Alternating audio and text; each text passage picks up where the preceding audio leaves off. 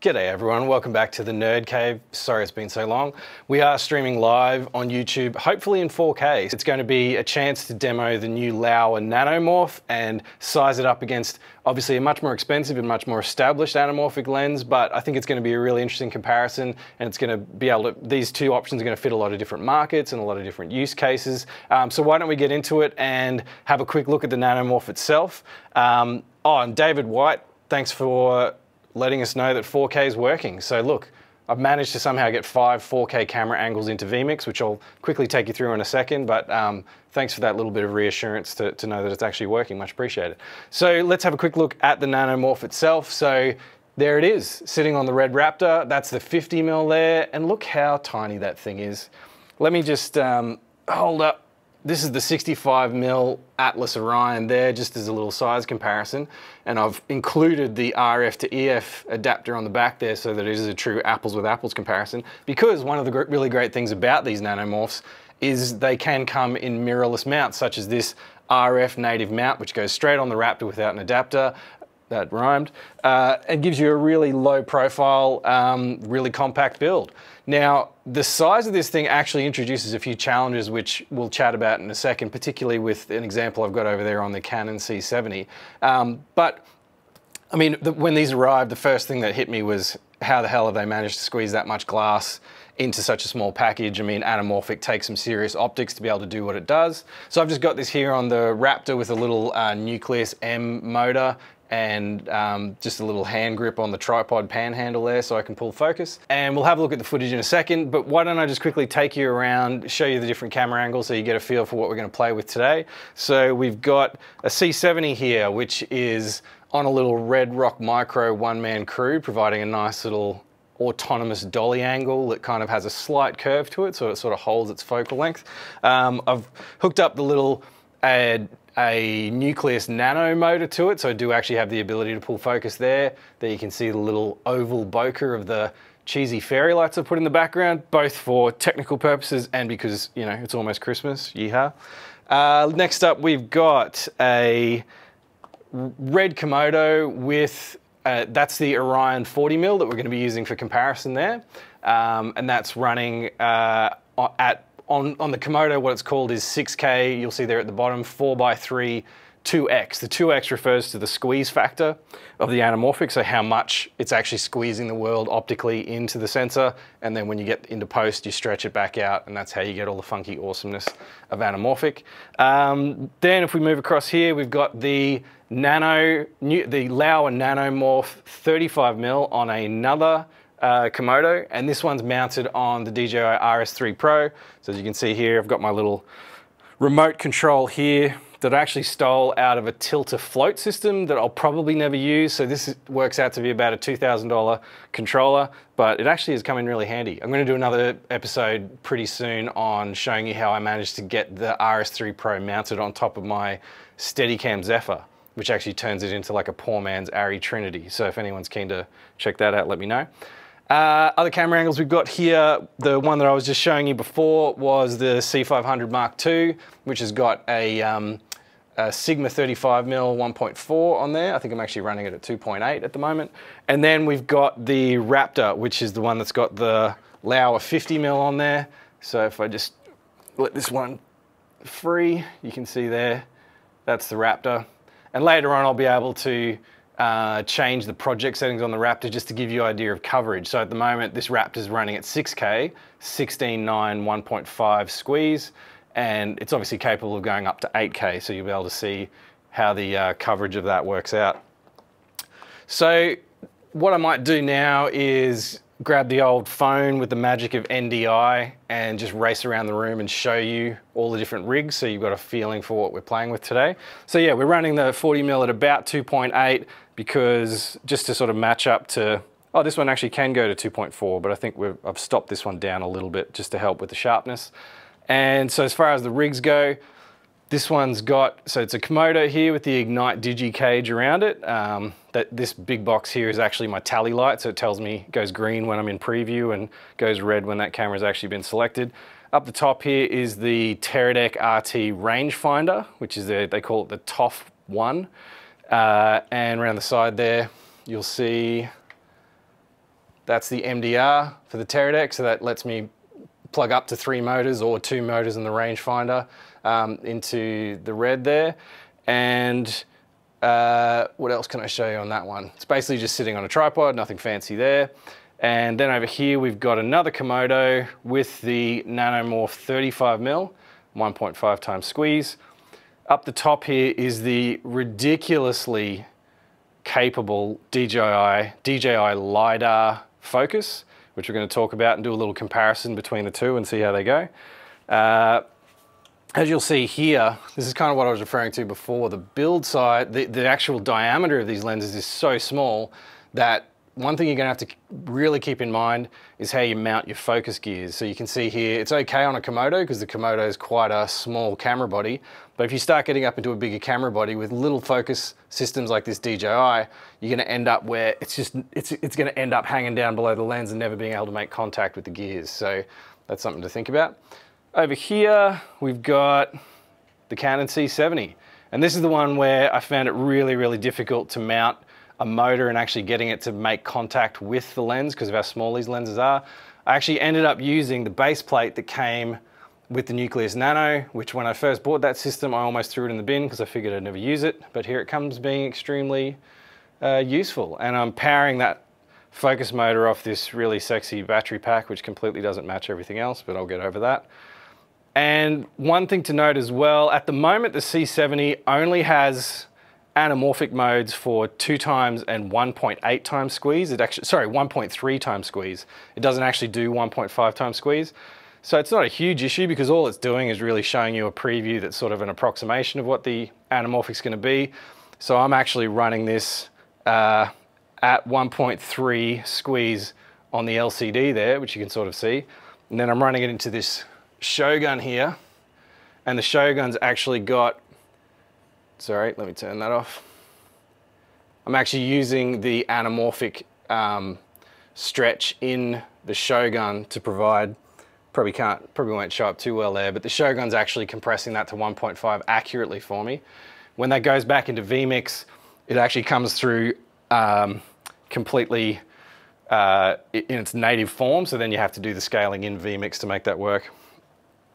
Over here on the Canon C500, again, I got the flex tally on the top there to tell me when the camera goes live. And it's got a little Sigma 35mm, and it's the hero shot for the Raptor, which has the Nanomorph 50mm. Got a little zoom focus controller there on the pan handle, and we've got the Nucleus M motor.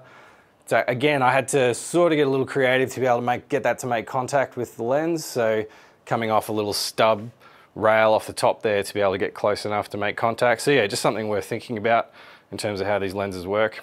And then in the background, like I said, some really sloppy art direction in terms of the fairy lights, but they're going to provide us a little bit of a technical help later on. All right, so let me cut to something a little more useful like that. Welcome back. All right, hope that helped you get a bit of a rough idea. We might refer to the phone again later just to show you particularly some of the things on the RS3 Pro for people who haven't played around with the Activetrack or the DJI LiDAR focus. So why don't we get straight into a comparison between the two. So I'll get you a little bit of a top and tail here, which is on the top, we've got the Orion, which is on a Komodo. The bottom is the Nanomorph 35mm. Again, that's on a Komodo. And the settings are all pretty standardized. So I've tried to make them as close as possible. But you know, you can see you're getting a fairly commensurate kind of a framing. I've moved, because the Nanomorph's a 35mm and the Atlas is a 40mm, I've just moved the 35mm a little closer to me to kind of match the framing. One thing that I guess stood out to me straight away when I saw them side by side was the Orion has more of a green tinge to it, which I actually like. I find it a little bit more pleasing. The Nanomorph tends to skew a little more magenta and a little more into the blues. The flares is probably the most noticeable thing that people remember about anamorphic. You can see here, both the cameras are picking up some fairly nice little flares off my gratuitous anamorphic flare lights. We've got the Dito 150s in the back there, 2 of them. The Orion's getting a little bit more funk to its flare, so you can see it's got some of those little kind of wavy patterns in there, whereas the Nanomorph, it's more of just your straight kind of surgical blue line. Worth noting that the Nanomorphs, you can actually order them with 3 different colors. You can get silver, amber, I think it is, or orange or amber, and then blue. So this is obviously the blue variant of that. Just quickly on mounts as well, the Nanomorphs can come in a range of different mirrorless mounts. I've gone with the RF version, but I think you can get E-mount and a few others. And then you can also get it with your more standard EF mount or PL mount, which is a larger lens. I actually put more, there's more of a housing on the back of it to facilitate that, so it makes the lens actually physically bigger if you're going for EF or PL. But yeah, just with this kind of a mirrorless setup, it's a really nice little compact unit. One of the other things that most people notice when it comes to anamorphics is the strange bokeh characteristics. So part of the reason why I've got the fairy lights here is out of focus points of light on a spherical lens. A standard lens will be circular. So let's have a look here. If I go to the C500, and you'll see there the fairy lights in the background are little circles. Whereas if I go to the C70 and then rack it out of focus, you can see there's an elliptical shape to the out of focus lights. And that's less pronounced on the 1.5 squeeze than it is on the 2. Let me just give you a little example of that. See if I can find my focus again. So if we go back to the side-by-side comparison, if I move up towards this lens here, you're going to see what I was talking about before with the out of focus lights. So you can see they're a little bit more elliptical or a little more vertically stretched on the Orion at the top than they are on the Nanomorph at the bottom. And again, that's because the Orion's a 2-time squeeze, whereas the Nanomorph is a 1.5-time squeeze. And while we're here, I guess you can kind of get a feel for how these focus systems work. So this one at the top, the Orion, is a very directional, fairly narrow beam system in terms of the rangefinder. Like if I move my head over this way, you'll see it pretty quickly pulls to the background. I can come back in, it's pretty snappy. But yeah, there's not a heap of tolerance in terms of the width of this thing and how it picks up the subject. So if the subject's not kind of center framed, assuming that you've got the rangefinder pointing straight in the center, as soon as they move off axis, it's going to lose them. So that's something to consider. I mean, they're not necessarily designed to be used for autofocus. That's just a little bonus that Teradek have enabled with the firmware. They're mostly for focus pullers to actually figure out the range of the subject, and they'll get a little readout on screen if they use the small HD monitors, and they can just use that range to kind of make decisions about what they're going to pull focus to. Whereas with the Nanomorph, it's actually using a kind of a face detect to pick me up. That's why I'm able to move basically anywhere in the frame, and it's keeping me pretty tack sharp. As far as minimums go, sorry to shove my face right in your screens, everybody.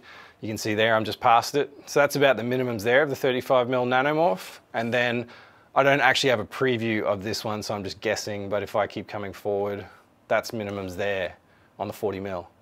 And you can see that the DJI focus has lost me. But if I pop back in here, you can see how quickly there, zaps back in. So there's a little preview on how those rangefinders work.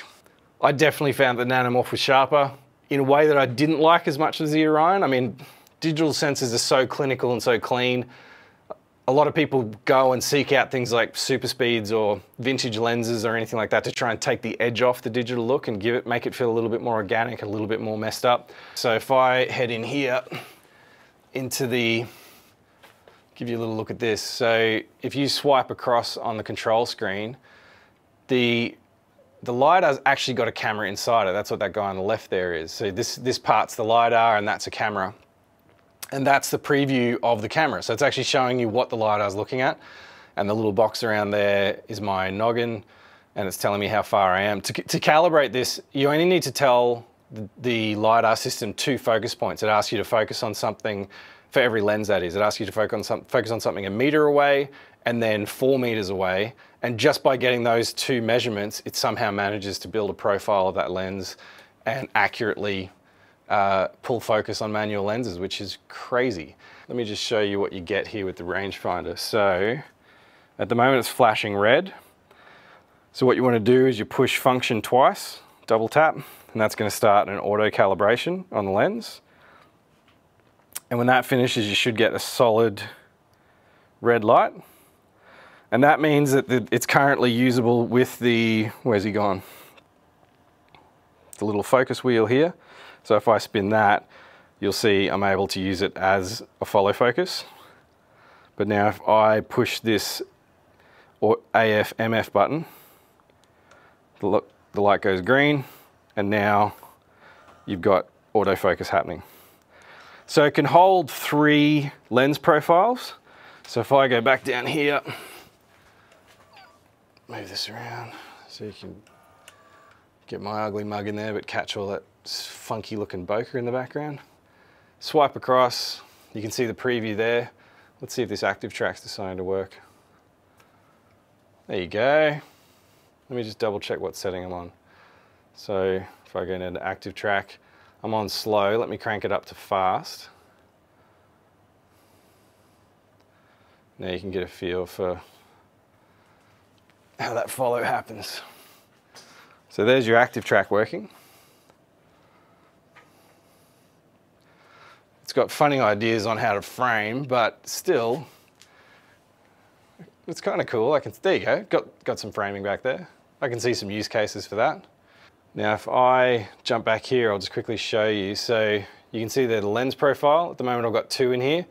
The top one there, that's my Solaire HS 25mm that I actually run with a speed booster on the Komodo. And this thing, so it basically means I'm shooting effectively T.9, and this rangefinder basically holds focus perfectly. Like tack sharp, even with the minimums on the Solaire, I think is something like about here. And it'll actually hold something tack sharp all the way up to that. It's crazy impressive. So I had that on a job the other day with the RS3 Pro on the top of my Steadicam Zephyr. And I was using it kind of like an Arri Trinity, so I could rotate the post down to the ground, have the camera skimming along the ground, and then bring it up to head height. Just running around like a maniac, didn't have to worry about focus at all, completely wide open on a Solaire at 0.9, and this thing held it the whole way. So there, the second profile I've got, there's the 35mm. Unfortunately, you can't put any other kind of identifiers in there, so I can't say, hey, it's an anamorphic, so you just have to remember which lens is which. And then you could hold the third one in there as well. So that's the case. So you can see there how the TOF.1's handling the focus. Oh, the DJI is just winning. It's tough being a $15,000 rangefinder and not being able to match up to a $750 one. So if I pop this guy, grab these couple of things. So you can see there. So there's the ones I've got now, the 27, 35, and 50, and then they've got a spot here for the 65 T2.4 and an 80mm T2.4. So good to see that there's a bit of a, future pipeline of lenses that are going to come out. So yeah, if you've got any other questions, hit me up on Instagram. Thanks so much, everyone. Might call it a day there, and look forward to seeing you on the next one. Cheers.